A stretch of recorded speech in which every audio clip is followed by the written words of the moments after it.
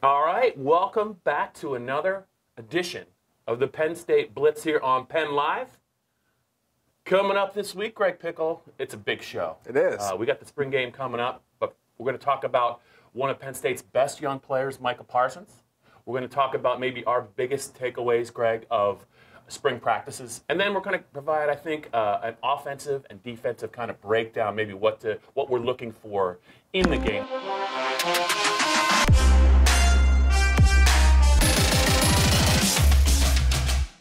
Joe Hermit and I had a chance to meet up with Micah Parsons, Penn State's second-year linebacker, about a week to 10 days ago. Really enjoyed my chat with him. I think he was made available on conference calls this week.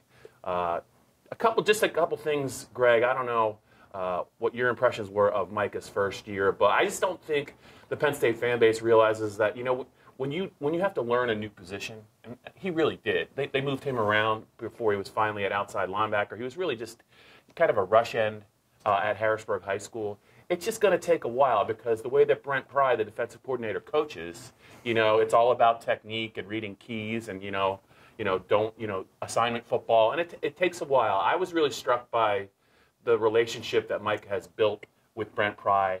And I just think that when you lead the team in tackles, when you only make one start, and you're kind of in a timeshare, it speaks to what's coming down the road because he just started to figure it out, I think, in the last month of the season. I just think when we see Micah Parsons' A game, it's going to bring to mind some of the very best linebackers to ever play at Penn State. Yeah, there's no doubt about it. I mean, I think the thing that I took away from your series over the weekend was that Penn State may have been on shaky ground to land Micah Parsons from the outside perspective, but when you really think about the relationship he built with specifically Brent Pry, but also James Franklin, Bob, there was probably not a great chance Penn State was ever going to actually lose out on him, even though Georgia pushed late, even though Oklahoma pushed late. I know that both of those schools were really, it looked like, and Mike even said this past week right before the White game that, you know, both those schools were calling him, right, as, you know, as he was getting ready to announce that he was going to Penn State. So I know it seemed like those schools were making a big push, but Bob, I just can't imagine that the relationship he has with those two guys would have led him anywhere else. Yeah, and I want to give Micah credit. I think Micah was very smart about the decommit. He got a chance to visit some really nice places and get hosted by some very nice, you know, coaching staffs, and I think he really enjoyed, maybe taking his visits, and I think that was maybe part of his decision as well. Well, you know, I'm only going to get a chance to do this once in my life, so why don't I enjoy it? I feel like he did. I think that maybe we should give him credit for that as well. Now let's move ahead now, Greg. Second down? Second down it is. Good catch. Just your thoughts on maybe what we have kind of learned or what you've learned from the spring media availabilities. We get to see a little bit of practice, but not a lot. But just kind of the message from James Franklin and maybe from some of his key players. What are some of the things that stood out to you? Yeah, a couple of things jump out. First and foremost, Cam Brown definitely is finally carrying the weight that I think he's meant to carry and has been trying to carry for a couple of years now. It's not that he played poorly without it, but I think it's going to make a pretty big difference in how he plays in 2019. That's jumped out. I think the Journey Brown hype is real too. Whether it translates to fall Saturdays will obviously be seen come August 31st when Idaho comes to town. But at the end of the day, anyone that was doubting what was coming out of the program about him, I think can believe at this point that he's the real deal. Yeah, a couple things that stood out to me. One of them I think is a little bit funny. It's pretty clear to me that James Franklin doesn't want Justin Shorter much more than 230 pounds. Yeah. We saw him, I think, last week running around a little bit. He looks good.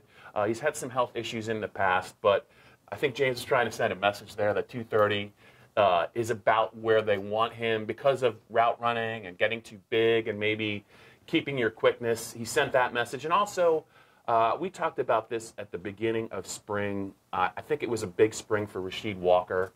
And all indications are that he's been running with the first team for most of the spring. I hope we get to see him in the blue-white game coming up.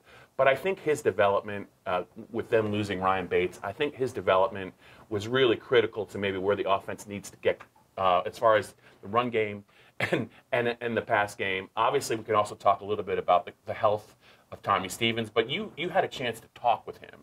And I thought maybe that some of the things that you wrote about were very interesting. Yeah, he was really insightful. I mean, he doesn't really pull any punches. He'll tell you exactly what he's thinking, if he likes something, if he doesn't like something. He doesn't really care for the fact that there's questions about his durability. And I can appreciate that, but at the same time, you know, it's great that you never missed a practice in high school. It's great that you didn't miss time when you were behind, you know, Trace McSorley. But now people want to know if those things are going to be a problem. And he was very blunt and very clear that, no, whatever is wrong with him, we still don't know. It's been called a significant injury. It needed surgery. He was very blunt and clear about the fact that it was fixed right this time, and he feels like he's going to be good to go. All right, quarter number 3 here on the Penn State Blitz.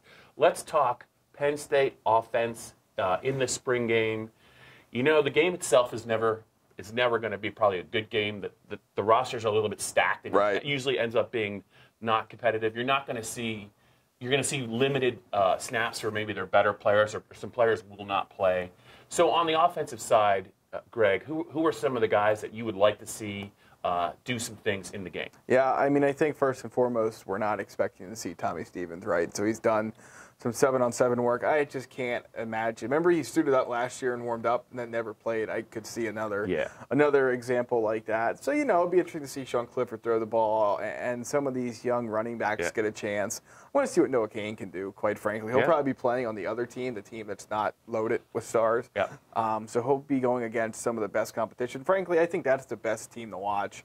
I mean, you can watch KJ Hamler go against guys that are down the roster. You can watch, you know, some of the offensive linemen win battles against defensive linemen that are down the roster. But I think it's more interesting to see how some of those guys that are down the roster do against the starting and second-team talent.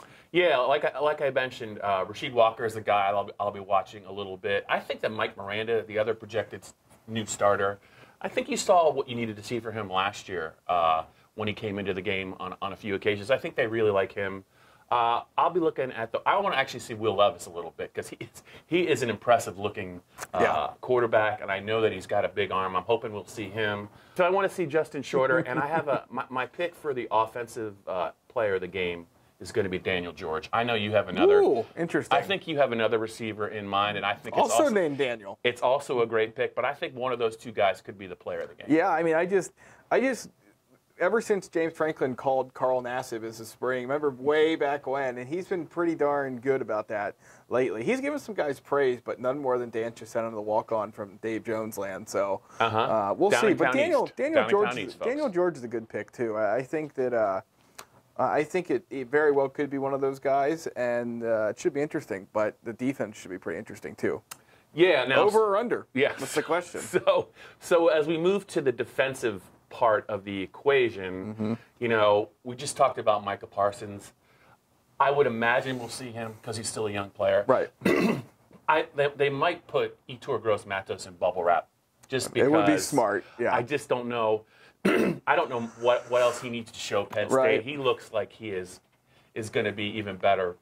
Excuse me, this year. You know, a guy that we never really we've been waiting to see. But we really haven't seen is Shane Simmons. Yeah. I don't know if he's going to be ready to play. I think he's missed some time in spring. He's a guy that I think I'd really like to see. And also, you know, how about a guy like Charlie Katcher at linebacker? We haven't seen a lot of him. I hope he's healthy.